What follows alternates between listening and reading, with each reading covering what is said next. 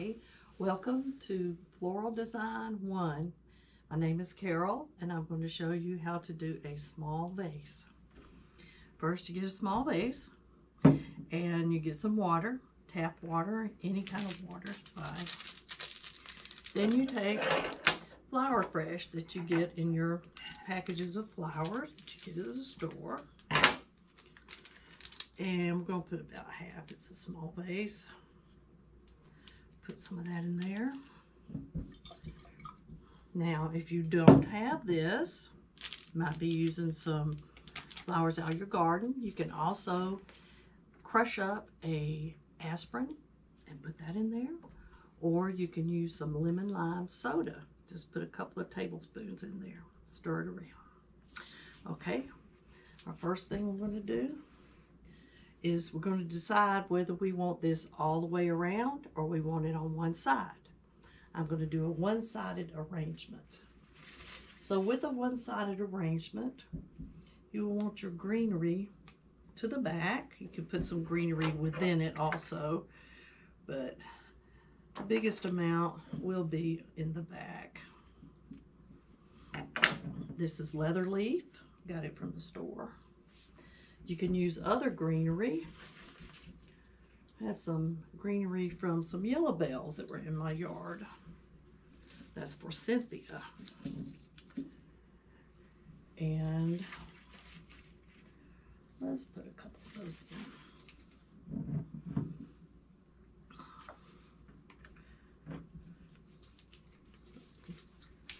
Now I'm going to cut this one a little shorter. And we're going to talk about balance. Okay. When you're balancing,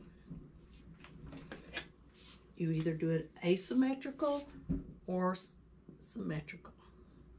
First, we'll talk about symmetrical. Okay.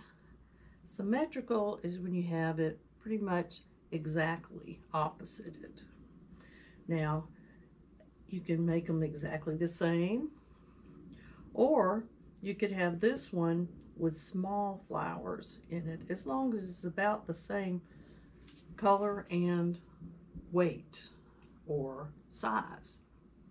Visual weight is what we decide where we're going to put the flowers. Also, the flowers that look like they weigh more, which means usually they're bigger, will go to the bottom of the arrangement so it doesn't look top heavy, and the lighter ones of course to the top. Now that's our symmetrical. Now we'll do asymmetrical. Okay, this is where we can put one up here as long as we balance it off with one down there. The same, you can have several small flowers here or a cluster, and then you could have, as long as they're about the same size. Now you do this all over the arrangement. You can have one right here, and then one right here. Now when you put one in the middle, it's pretty much on its own. It doesn't have to balance out anything because it is in the middle. That'll show you how you build your arrangements. Okay, so we're going to put this gladiola right in the middle, so we don't have to balance him with anything. I think he's pretty. I'll talk about color in another video. Right now, we're just going to go with some colors that look good together. Okay.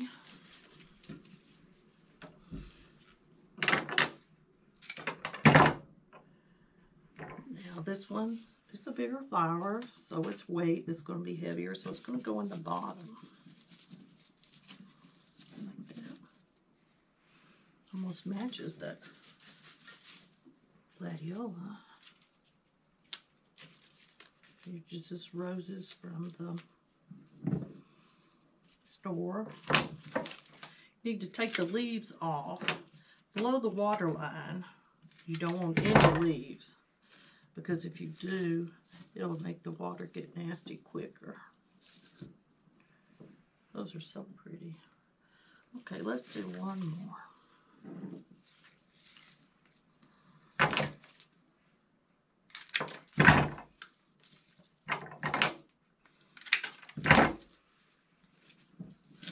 And then we're going to talk about rhythm. Rhythm is another thing you consider in the placement of the flowers. This tells you how the flowers relate to each other. Okay. In rhythm, you have your, we're going to put our flowers right here. Okay, now, the way you make arrangements look nice, you take the amount of space between these two, you double it, and then you go up, double that amount above this, so it's like that. Just take that and double it. Okay. So we have these on here. Now, the same goes. You take your space between this one, and you double it. So then you might have some little wispies going out this way, but they would need to go out further. And that's called rhythm. Okay. So let's get some contrast. Maybe these would be a good contrast. To see, we're going to go out a little further with them.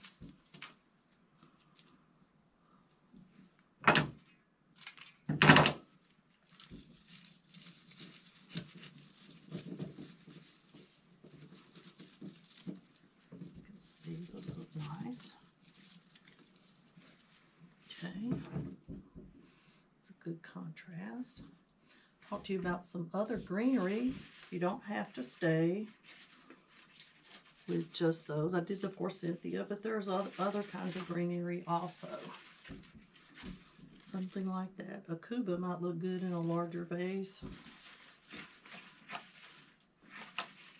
Also, don't forget your plants. That's pretty nice looking right there. Or I could just put, I could get that in there. That will give really good interest to this. And it's within the color scheme. Here, wow, that looks pretty, doesn't it? That looks nice. I like that. Now we're going to lighten it up a little bit. And you have filler. Filler can help with the unity of your design, because if you put the filler throughout, then it looks like it's a cohesiveness to the design. So we can put some of these Queen Anne's lace that grow in my yard. Something else you might have in your yard.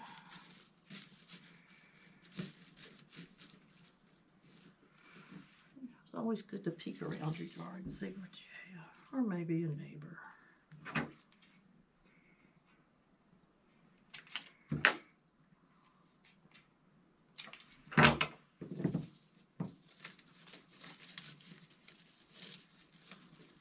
Filler can go in the spots that don't have anything. It's always good. Okay.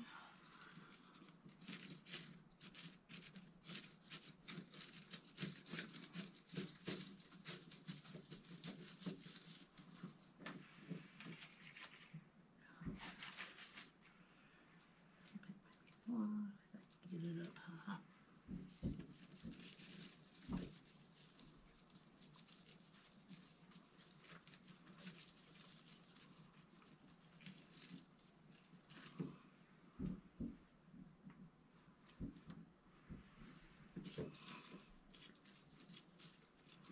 Now, live flowers will break on you sometimes if you are not careful.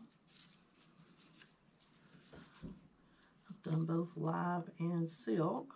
I like doing either one. And there you go. There's your small vase Hope you enjoyed this. Please click like, please share it and click like and subscribe. And I will see you in my next video.